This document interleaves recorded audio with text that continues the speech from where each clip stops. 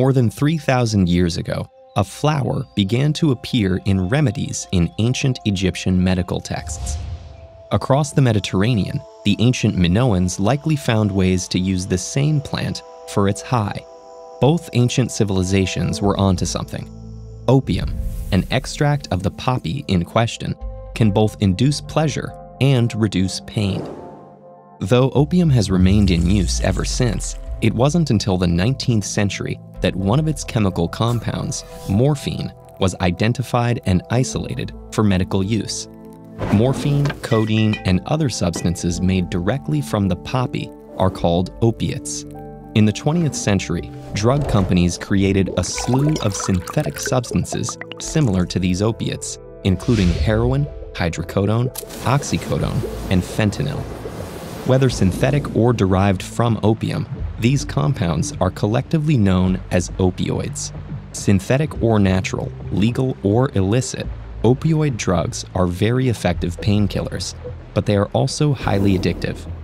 In the 1980s and 90s, pharmaceutical companies began to market opioid painkillers aggressively, actively downplaying their addictive potential to both the medical community and the public. The number of opioid painkillers prescriptions skyrocketed, and so did cases of opioid addiction, beginning a crisis that continues today. To understand why opioids are so addictive, it helps to trace how these drugs affect the human body, from the first dose through repeated use to what happens when long-term use stops. Each of these drugs has slightly different chemistry, but all act on the body's opioid system by binding to opioid receptors in the brain. The body's endorphins temper pain signals by binding to these receptors, and opioid drugs bind much more strongly for longer. So opioid drugs can manage much more severe pain than endorphins can. Opioid receptors also influence everything from mood to normal bodily functions. With these functions too, opioids' binding strength and durability mean their effects are more pronounced and widespread than those of the body's natural signaling molecules.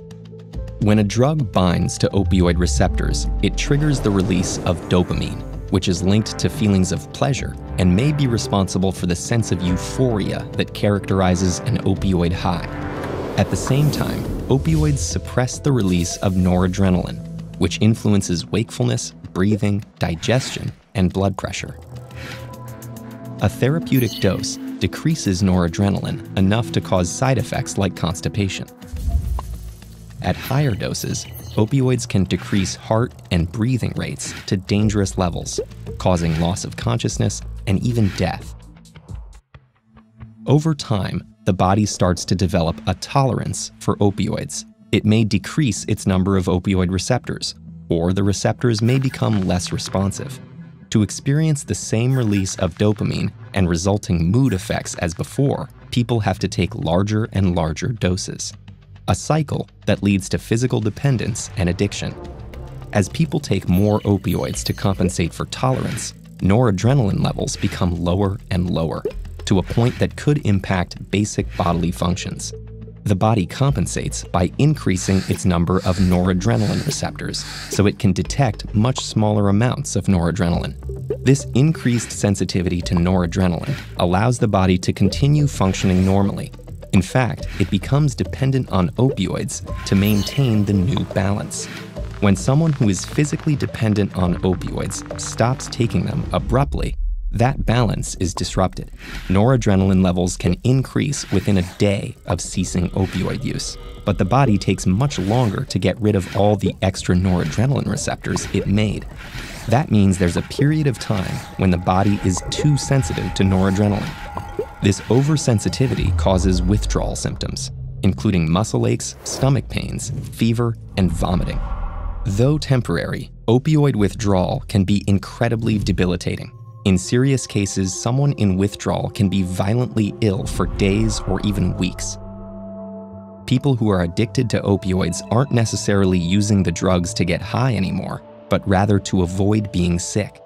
Many risk losing wages or even jobs while in withdrawal, or may not have anyone to take care of them during withdrawal.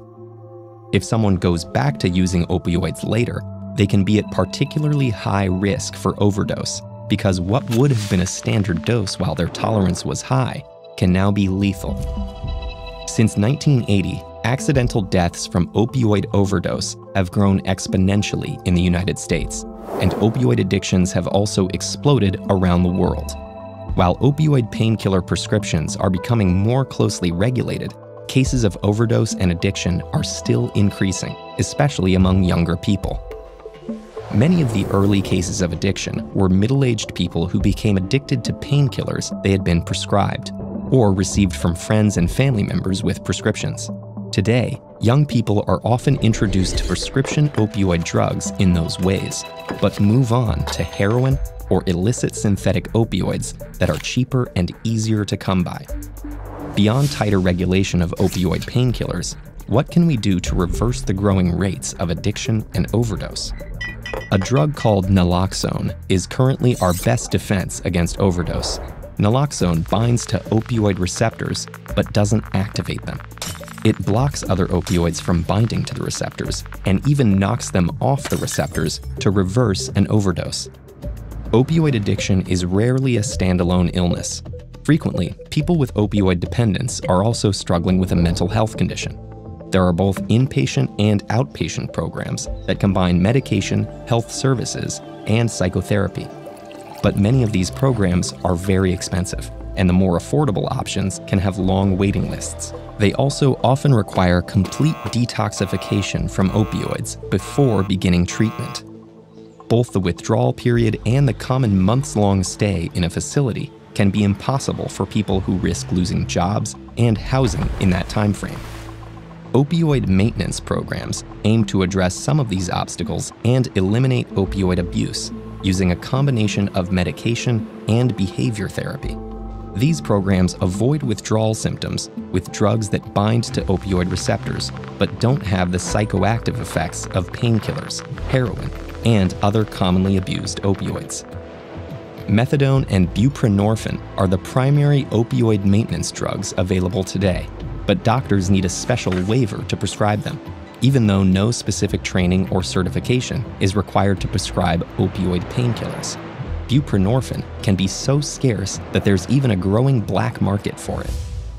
There's still a long way to go with combating opioid addiction, but there are great resources for making sense of the treatment options.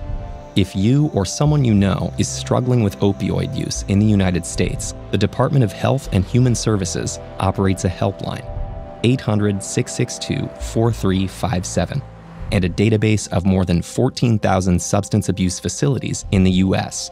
www.hhs.gov/opioids.